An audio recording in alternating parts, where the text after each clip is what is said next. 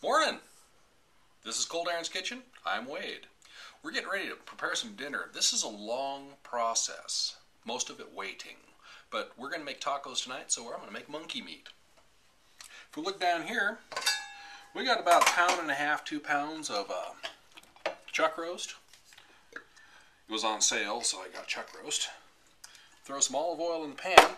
What you're going to do is you're going to sear this chuck roast on all sides. Lovely sound searing. While that's working, we're going to introduce you to the rest of the players in this program. We've got 2 jalapenos, black heart pepper, poblano pepper, celery, carrots, and bell pepper. We have an onion, a couple tomatoes, cilantro, garlic, and 1 chipotle pepper. Now, a lot of people say that the bell pepper is a bitter pepper, but it's not. The problem with bell pepper, and I'll show you right here, is the membrane. This white chunk in the middle of the bell pepper. If you remove that, that takes care of the bitterness.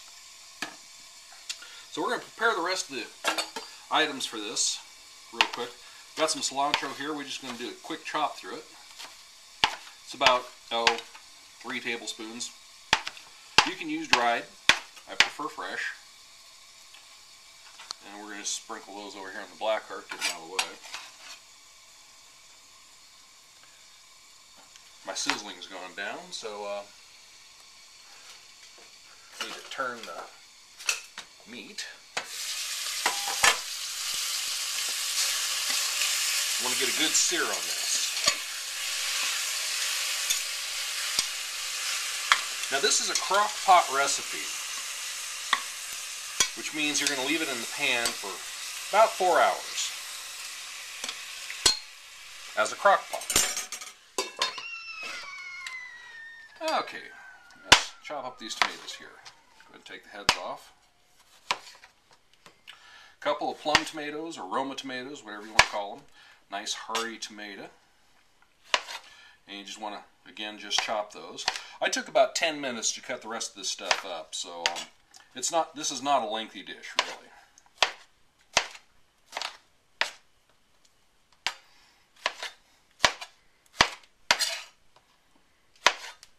No real skill or finesse involved. Garlic, well, we've seen me do this before. Just mash it. Put in the pile of tomatoes.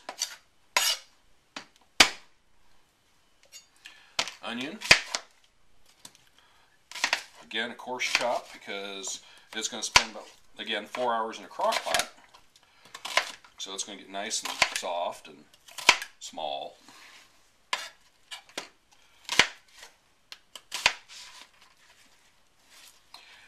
Now, when you're dealing with peppers, such as these over here, people go, oh my God, that's a lot of hot peppers. The heat is not in the pepper, it's in the seeds. However many seeds you leave in depends how hot it's going to be. This chipotle is not one that's soaked in sauce. It's a fresh, or it's a real dried chipotle. I make them myself. Just give it a little bit of a chop there. And stand by or flip the meat again. Now you can see how this is starting to already juice up here. Yeah, it's seared enough. So let's take that out of there so we can put the veggies in. We want to give a quick sear on the veggies. Now look at the beautiful chunks of meat there. I don't know why this is called monkey meat. It's a recipe I ran into a while back. I just discovered I liked it. Set that right there. You guys wait. Okay, let's start putting in some celery. And you'll notice I'm using the coffee filters again. Saves on dishes. Carrots. Pick up the refugees that try and escape. Jalapeno. That's 2 jalapenos right there. Poblano pepper. That's 2 poblano peppers. Black heart and cilantro. 2. And 1 large bell pepper. I know that looks like an awful lot. Trust me, It's going to cook down. We'll be back with you in a minute. Back to our monkey meat here. We've got our peppers. They've already started to cook down. They've displaced by half. We're going to add the rest of the vegetable ingredients. We're going to put in our tomatoes, garlic, onion,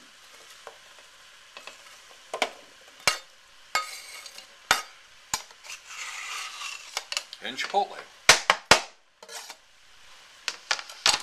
To that we're going to add 2 teaspoons of cumin, pinch of salt, and the juice of 1 lime.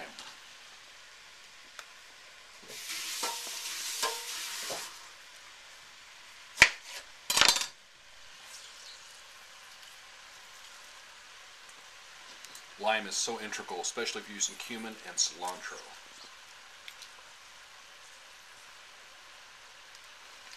Now I mentioned this is a crock pot dish, and you see me cooking on the stove in a pan. That's because I'm using Kitchen Craft cookware by West Bend. Good stuff. Now this part of the recipe is variable. Since I'm using the Kitchen Craft, which seals in juices, I'm only going to put a half a cup of beef broth in. Otherwise, you're going to use a full can of beef broth. Going to put our meat right back on top of that. They're all going to talk together for about the next 4 hours.